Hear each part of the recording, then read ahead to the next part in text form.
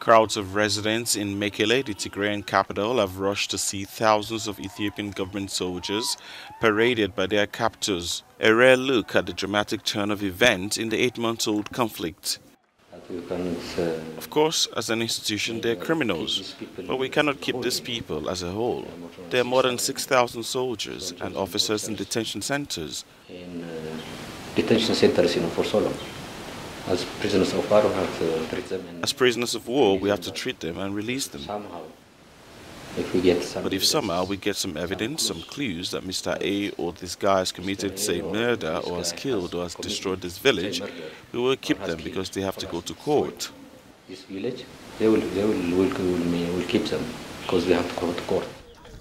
The Tigrayan leaders rejected a unilateral ceasefire that Ethiopia's government announced as its soldiers retreated from Mekele. They vowed to chase the enemies out of the rest of the Tigray region.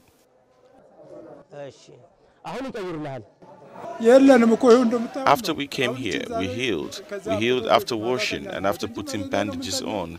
There is no stitching up work done here.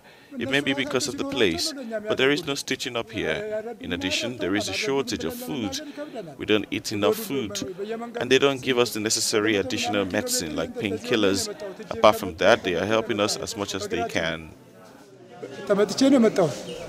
የሚያቀርቡልን መኪና የለም ከዛ ሁሉ መጣን እዚህ ደረስ አሁን ወደ አገራችን ገብተን ሕክምና ብናገኝ ምን ተርፎ ሰዎች ሁለት ሰው እዚህ ካጠገቤ ሞት On Monday, Tigrayan forces said they were pushing south and had recaptured a town from government forces, underscoring their determination to keep fighting until the region's pre-war borders are restored. Conflict erupted in Tigray 8 months ago between central government forces and the region's ruling party, the TPLF.